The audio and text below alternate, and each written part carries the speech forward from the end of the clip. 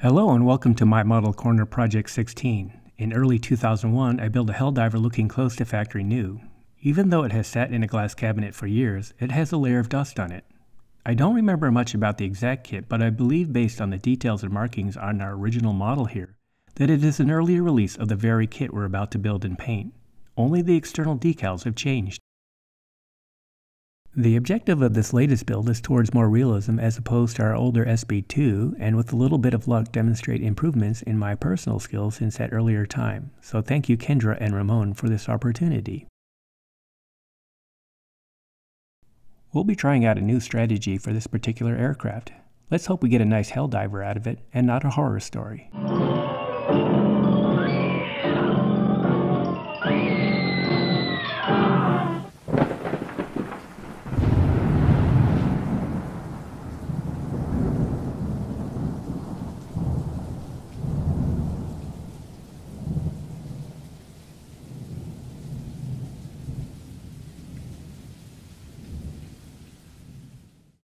We have our build manual, decal sheet, and photo etch. Our first paint will be enamel based to produce our bedrock coating. It is a metallic silver to mimic the bare aluminum metal of an airframe. We'll spray on different paints in 3 layers to establish a foundation prior to our final exterior color application. This initial groundwork will aid our weathering steps during the later stages of this project. For planning ahead, we note that the dive brake reinforcement frames that will be used in combination with the photo etch flaps are molded in a fixed neutral position. Let's go ahead and carefully remove these so that we have posable options later on in the construction.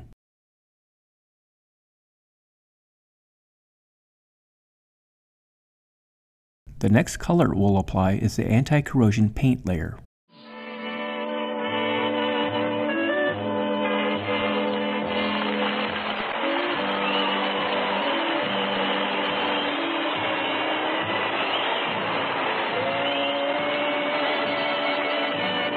This is the Glenn Miller Day Show, ladies and gentlemen, officially launched by Benny Goodman and his orchestra playing Glenn Miller's unforgettable theme, Moonlight Serenade.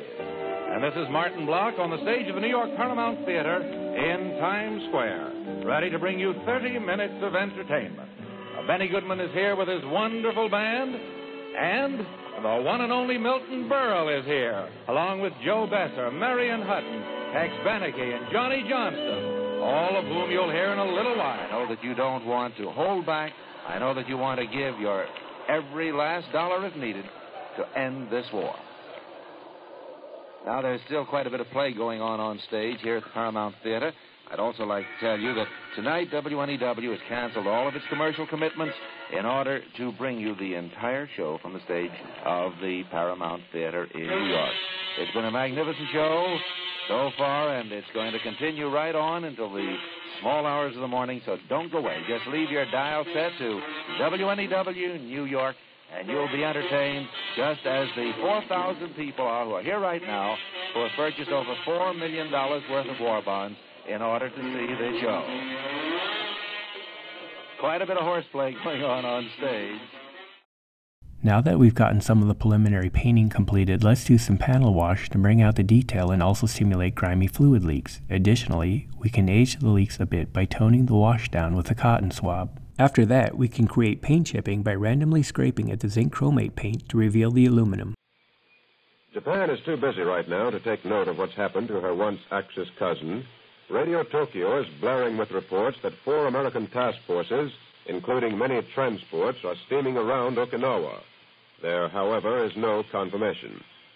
And exactly what's going on in the Okinawa area would be difficult to say at this time, for Admiral Chester Nimitz, in an unusual communication delayed beyond its usual hour, has, for the first time, omitted all mention of ground operations on Okinawa.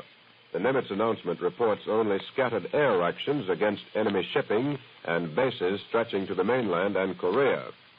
The Associated Press points out that such an extraordinary omission might mean that a special communication is in the offing, perhaps giving the high sign of the end of all enemy resistance on the island.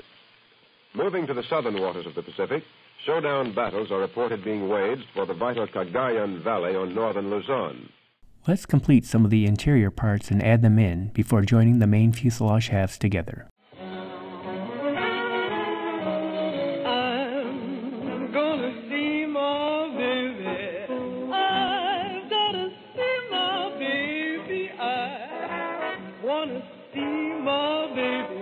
he gets home on Victory Day. I'm gonna kiss my baby. I really miss my baby. I'm gonna see my baby and live in love that good old way. Emails are right when you just have something to say, but females not like when your arms around your honey and you're home to stay safe. I'm gonna see my baby. I really miss my baby. I'm gonna see my baby. He gets home on Victory Day.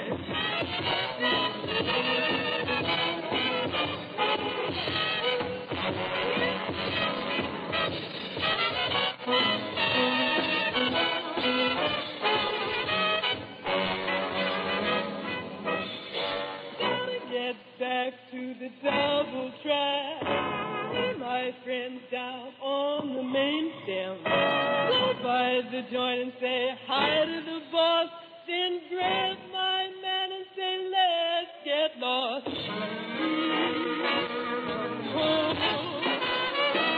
On Victory Day.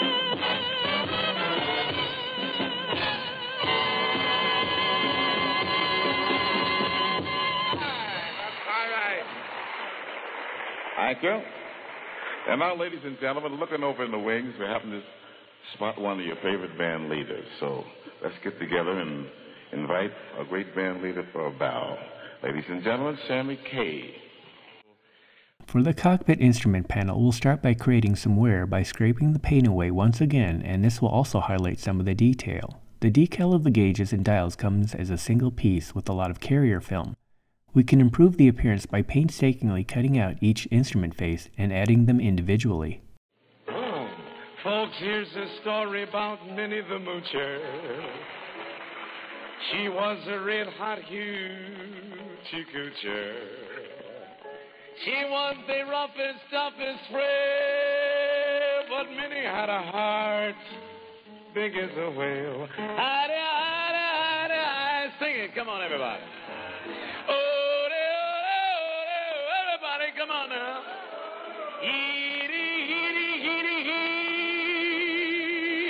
Whoa, whoa. She messed around with a bloke named Smokey. She loved him, though he was cokey. He took her down to Chinatown, and he showed her how to kick the gong around.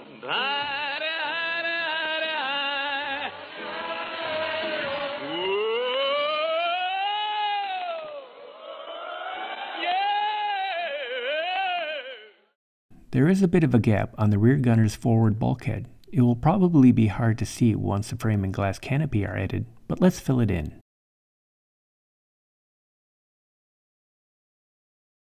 Next, we fasten all the flight control surfaces together. While all that cures, let's carry out activities on the other attachments while we wait on that. Well, this modern age we're living in has got me in a spin. I'm not too bright to start with, and here's a fix I'm in. For anything and everything, the stamps you've got to use. D's and G's are groceries, and I think the T's are shoes.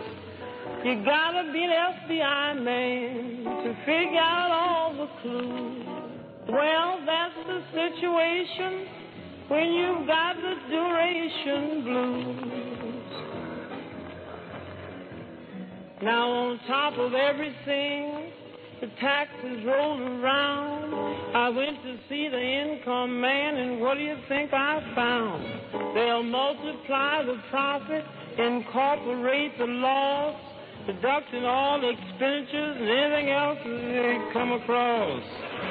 To satisfy the government, it's 10 to 1 the little woman sues. Oh, brother, that's an unfortunate situation when you've got the duration blues. Now food will win this war, they say, well, that's okay with me. But when I go to the corner store now, what do you think I see? Spam, wham, devil ham, something that they call Zoom. You take it and you heat it up to the temperature of your room. You can make it, cake it, bake it, flake it, oh, honey, just take it away you choose. It's just another situation when you've got the duration blues. There's the arm and the draft board, got me all mixed up too. If you're 1-8, then you're in. If you ain't, then who are you? Returning to the die flap frames, we can use our pin vise to create holes for additional detail.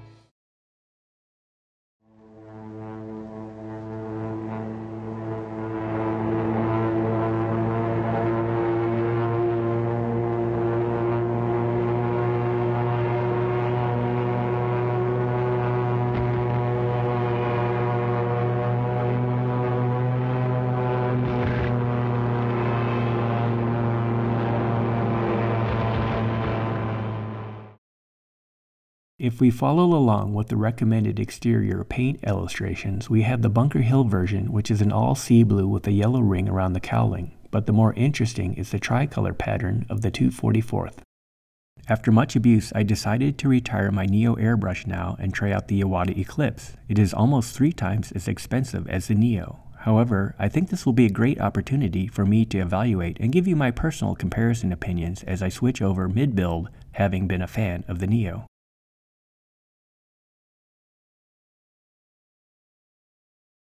Before we begin testing our new airbrush, let's mask the portions of the Helldiver to protect from paint overspray.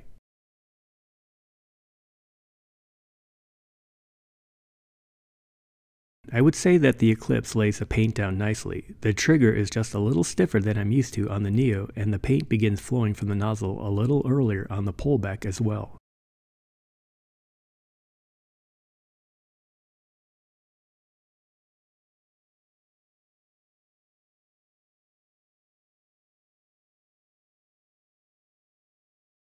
To help in our weathering, we do some pre-shading highlights to obtain sun bleaching and paint erosion effects when the color coats are added on. Continuing on, we hit the underside of the main fuselage.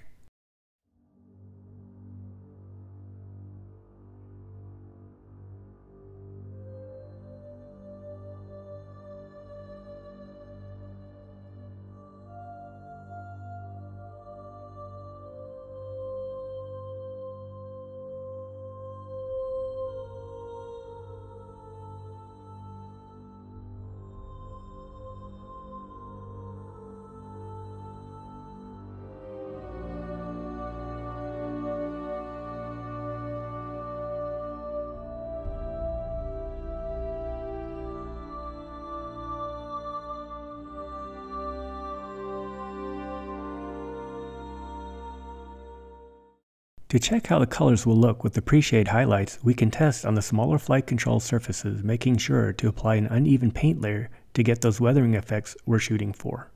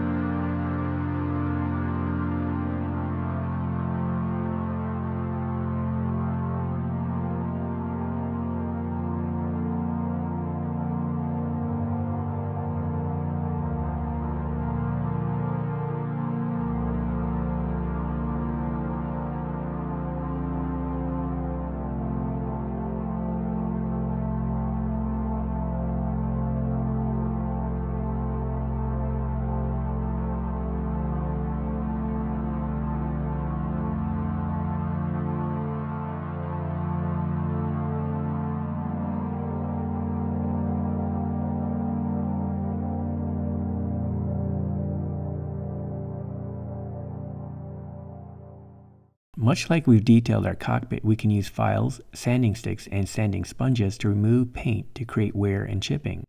We have the flexibility to erode the layers at different depths, through the main exterior blue coat to reveal the anti-corrosion layer, and further, if desired, to the aluminum.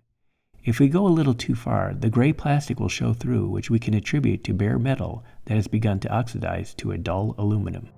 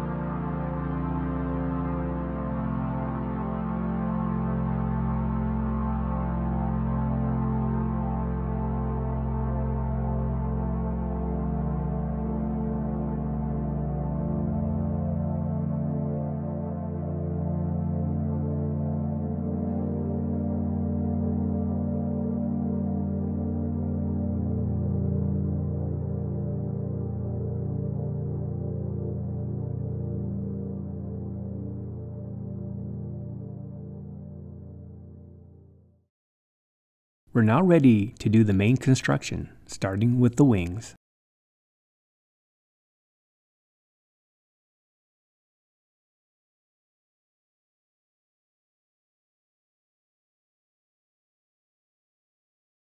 I began paddle washing with the black pastel and water mixture, but decided to create a dirtier look with the Tamiya panel wash. Before applying the decals, let's put on a clear coat.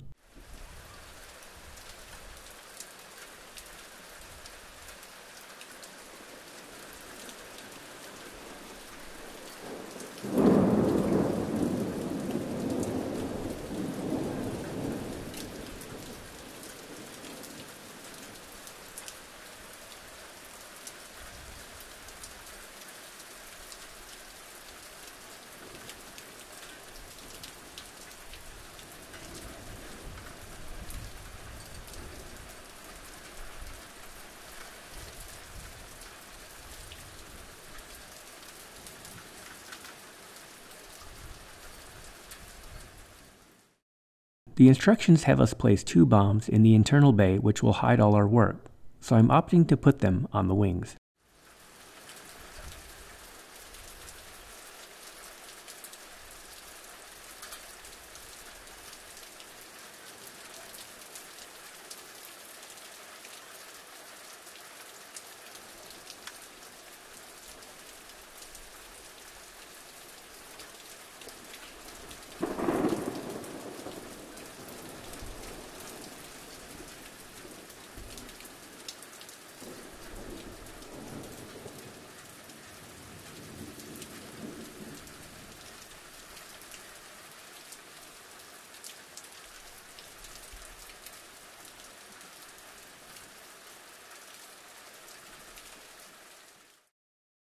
Continuing to take advantage of cutting the dive flaps earlier, we can affix them in an open position.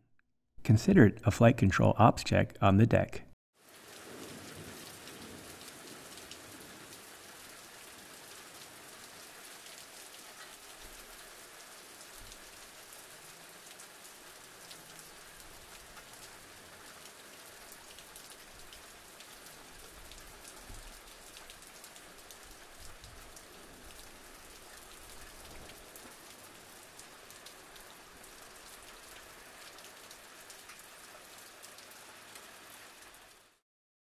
Now for the antenna wiring. Not difficult, but it needs a little patience. Dab a small amount of super glue, attach the cable, and wait. After a few minutes, likewise attach the cable to the antenna mast. Similarly, we do the same for the vertical cable line.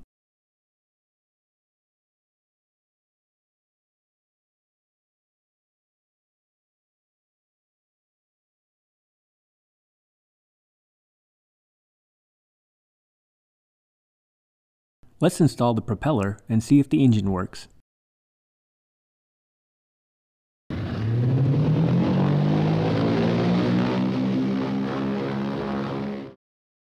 Let's put on our dull coat before we put on the glass.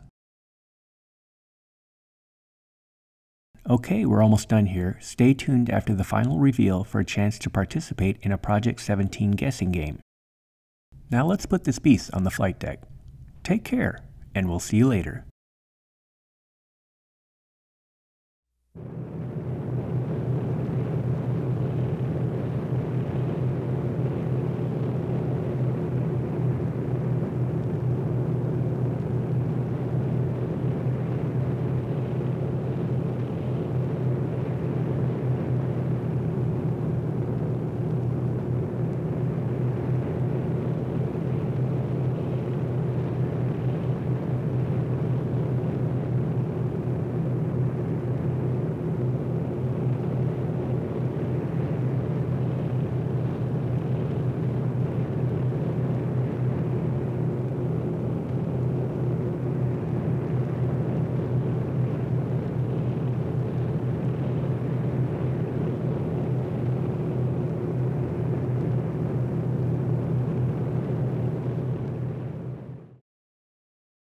Hello, you've stuck around. In this box is the model for Project 17. You can try and guess what the kit represents if you'd like to be mentioned in that video episode by your name or handle. The winner is the first to correctly identify it. This model could be a 35 scale armor piece, a 48 scale aircraft, or a 350 scale ship. Type in your speculations in the comments section below this video. You are allowed 3 guesses per comment entry. I will pin a comment at the top declaring when someone has won, but I will announce the actual victor during the next video. Your first clue, it is a World War II item that served with the United States. Your second clue, it is not a 35 scale armor piece. Good luck.